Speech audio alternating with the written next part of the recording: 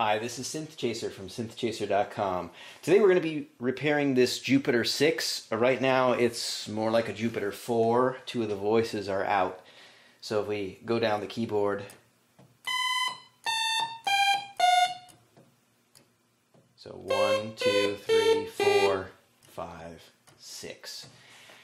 So we'll track that down and repair it in this video.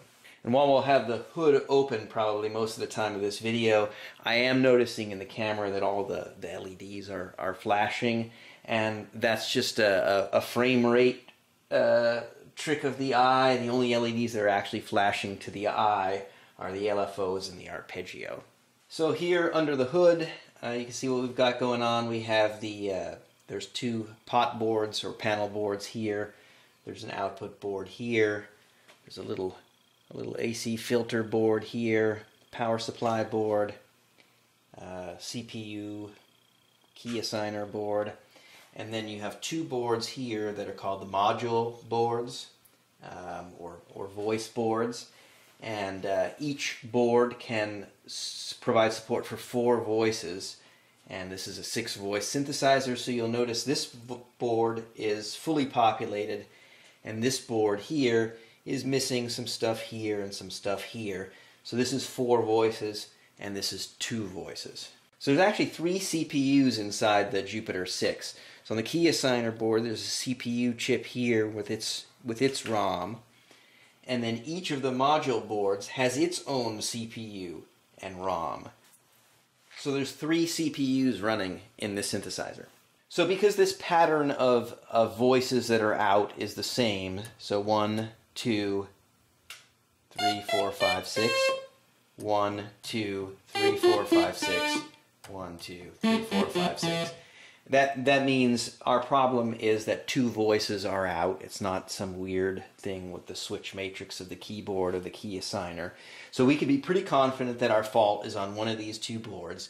And the first step we're going to need to figure out is which 2 voices are out. So to figure out which of the voices are bad, let's go ahead and look at the output of the module board. So this connector here, pin 23 on that connector, so there's 21, 22, 23 here, is going to have the audio output from this left board with the 4 voices. So if any of the 4 voices from that board are sounding, we should see it on the scope. If any of the 2 voices from this board are sounding, we shouldn't see it on the scope. So I'm going to press a key. So here's voice 1, and we don't see anything or hear anything. Here's 2, and we see that. 3, we don't see or hear anything. 4, 5, 6. So of the 6 voices, we did see and hear 4 voices from this left board. So that means our 2 dead voices or our 2 silent voices are here on the 2 voice board. So let's hop over to this other module board and repeat the same test just to be sure. So now we're going to expect to hear the 4 voices from the other board but not see them on the scope. So 1, 2, 3, 4, 5, 6. So yeah. So the 2 voices, we're not hearing the 2 voices from this module board. So there could be any number of problems causing this. The control voltages might not be coming into the board. The CPU or something in the digital section of the board may not be working. There may be a problem with inside each of the voices, so both voices are failing, or there could be a problem with the VCA and that mixes the voices at the end. So let's, rather than start at the beginning and go through all the control voltages and CPU and everything like that, let's just pick an arbitrary point, let's say the oscillators, because there's some nice test points for that, and we'll see if the oscillators for those 2 voices are running and if they change pitch when I press a key. So what I'll do is I'll flash the schematic. So you can see, first of all, this is the whole module board. So there's a lot of places we could start poking around. And now I'll zoom in where we're actually going to start. We're going to start at the VCO mixer. So we're going to look at these test points 2A and 2B, which will show us the two oscillators for voice 1 and voice 2 respectively, if we have something.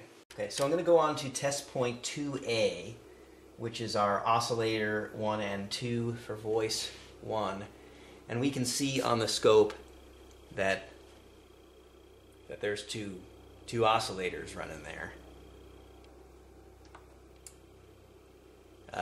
Now I'll press some keys on the keyboard, and I can see that the pitch changes, and it seems reasonable. So let's go to the test point 2B, which is voice 2 oscillators. So there's something there, and it changes pitch when I press keys, even though I don't hear it. So now we know the digital section and the VCOs of the two voices on this board are working. We'll move down the line to the next thing, which is the VCF. So here's the schematic, and the VCF is broken out into another schematic page. But let's actually look at the output of that multiplexer chip, the MC14551 IC50 that's sitting after the VCF.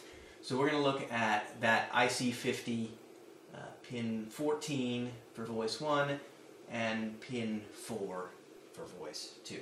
And looking at the board, I think they have the schematics are incorrect in the manual, because IC50 is a Curtis chip here, Curtis VCA chip. So I think they're meaning IC51 or 52.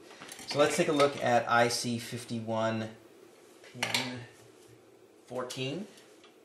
So there's 16 pins on this guy. So this guy here. So this is the output of the filter for voice 1. I have the filter wide open on the panel, so we're seeing the same thing that we saw from the VCO mixer. So we are getting output there. Let's go over to pin 4. So this is voice 2. Yeah. And it's the same thing. So the filters are okay. Filter control voltages obviously are making it okay here. And we have output, correct looking output at the end of the filter stage. So we're narrowing down on this problem really quickly. So there's only really two things left. There's the first VCA and the second VCA. So the first VCA is a per voice VCA, and the second VCA is a whole board VCA. So let's take a look at the first VCA. So for this, we're going to look at the output of this Curtis chip. Hey, that's the one that was labeled IC50 on the board. It's labeled IC49 in the schematic.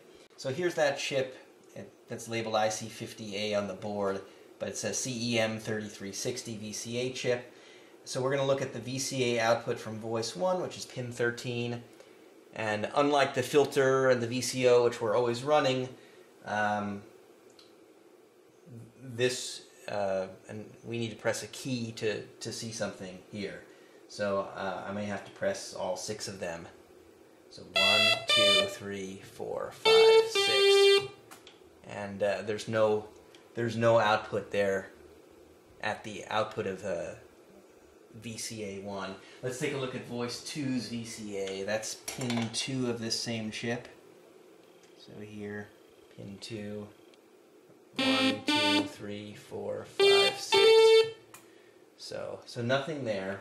So we'll go and we'll check the input to the VCA. I fully expect there to be the signal there, because there's really only like a resistor and a capacitor in between the last point that we checked on the output of the filter.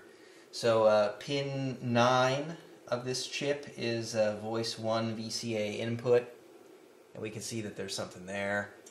And pin 6 of the chip is VCA 2 input, so 2, 4, 6.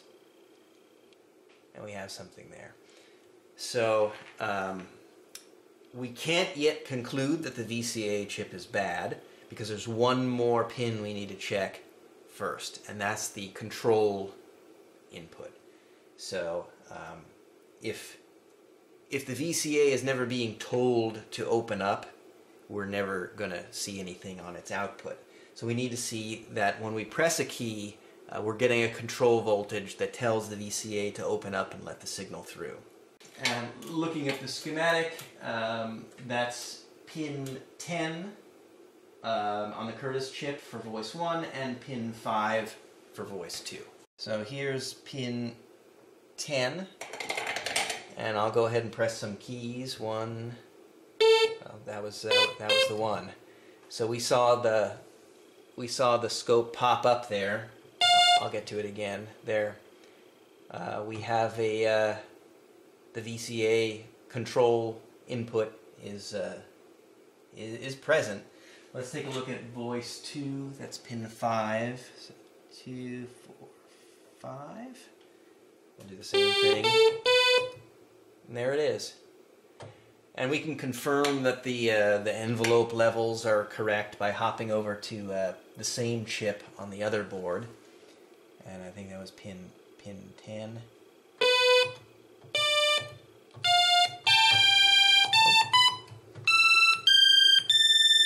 Yeah.